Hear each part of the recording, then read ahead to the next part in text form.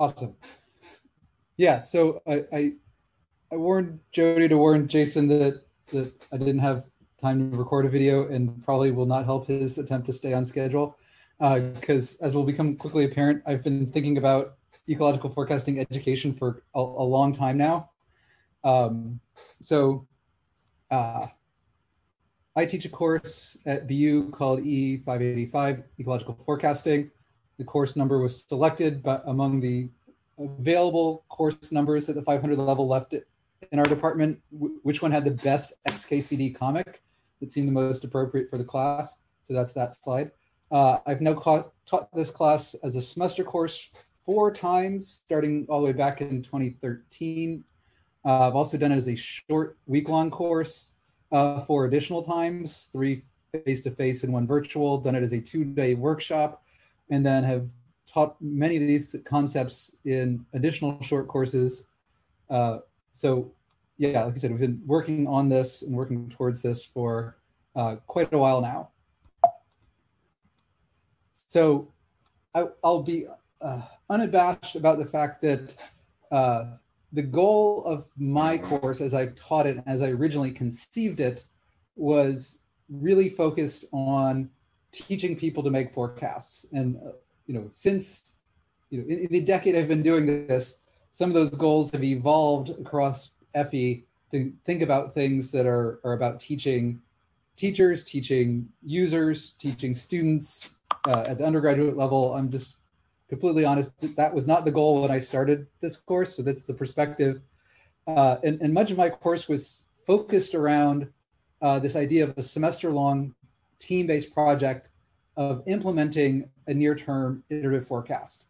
That team-based course had a number of milestones along the way.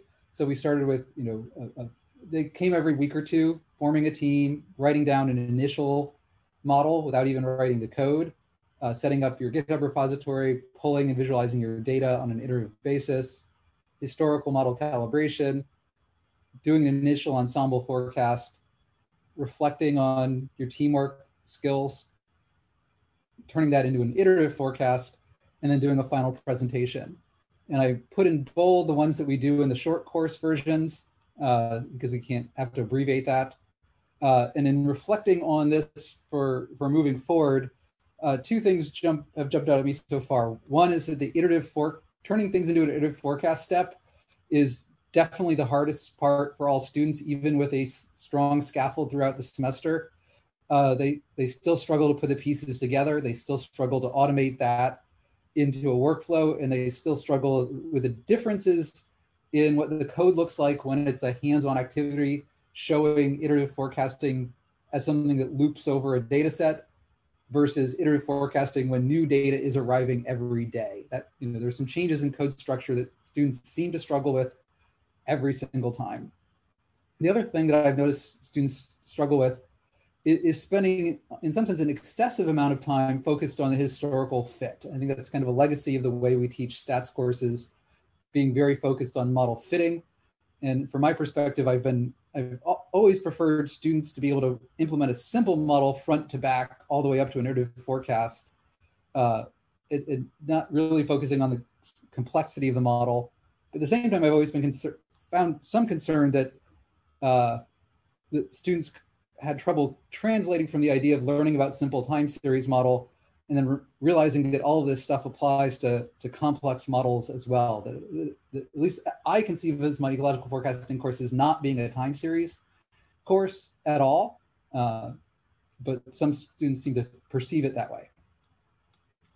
In terms of prior experience, I've tried to make the course accessible to those without a lot of background. So I kind of assume one stats or modeling course, some exposure to the ideas of ecological models in college level math and some previous experience with R.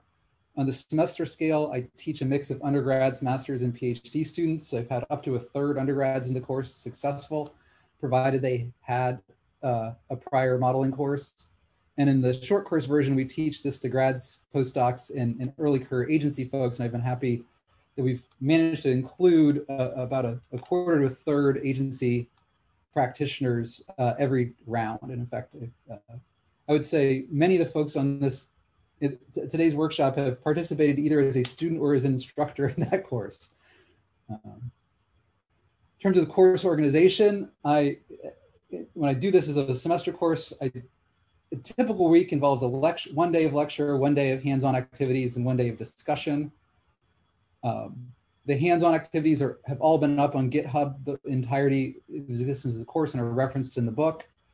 These start with simple things like an R primer, thinking about how we translate from models to forecasts, laying down the informatics and coding foundational skills, a primer on JAGs, and then learning about state space models, data fusion, how to partition uncertainty, learning about the Kalman filter and particle filter, and kind of the core iterative forecasting algorithms, model assessment, and structured decision-making. I will say the hands-on activity that's been the biggest headache to me in all of this that needs the most improvement is the one on informatics. I will say that it's just the tools have changed so much over the decade since I started doing prep for this.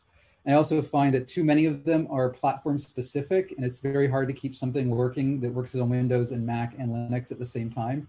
Some of the best tools are Linux specific, and Windows users struggle to find an equivalent. I would love to revamp the informatics and pair coding activities to really focus on actual code that sets up the workflow for a simple null forecast front to back before we dive into more complex statistical concepts, and do that kind of as 2 labs and introduce pair coding and Git concepts at the same time. Right now, the pair coding and Git lab it has code in it on phonology, but it doesn't really teach you about forecasting. The other place that I'd love to see changes is on our structured decision-making hands-on activity.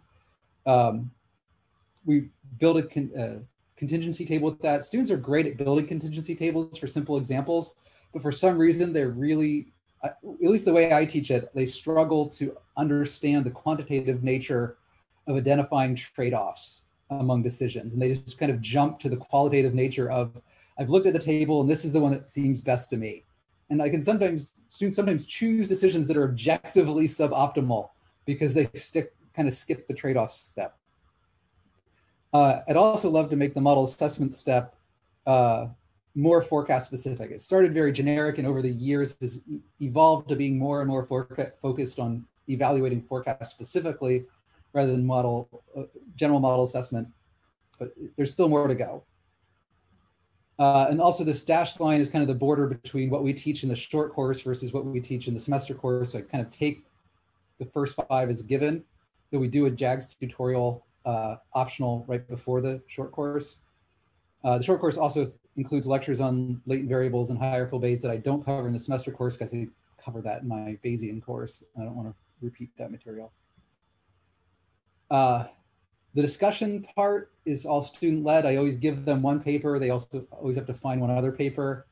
Kind of the first 3 kind of set some foundational concepts of open science, forecast ethics, expert elicitation. Then there's a whole chunk of case studies, learning about what's the state of the science in different parts of ecology, and then kind of finishing up with the decision side of things. Of these, the forecast ethics is the one that's the most recent addition that I would love to expand upon. I think I've over the years become more and more convinced that this is a really essential part of teaching forecasting. In terms of textbook, we use my textbook. Those are the chapters. I'm assuming at this point, everyone on this call has probably seen this already, but it's there. The interesting side is that to realize that the proposal for this actually went in 2012. The book was submitted for review in 2015. And so it's getting a little aged at this point. There's things that I wish I had done differently. So if I had to do it again, I would definitely add a chapter on dynamic models. I took for granted too much familiarity with how dynamic models work.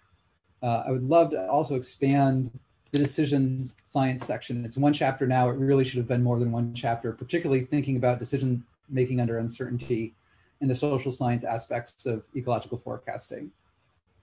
I also had a bunch of case study chapters that got dropped when I wrote it because I ran out of time. And I would love to add a 3rd data assimilation chapter diving into more advanced topics that I think we've learned about more in the decades since this was conceived.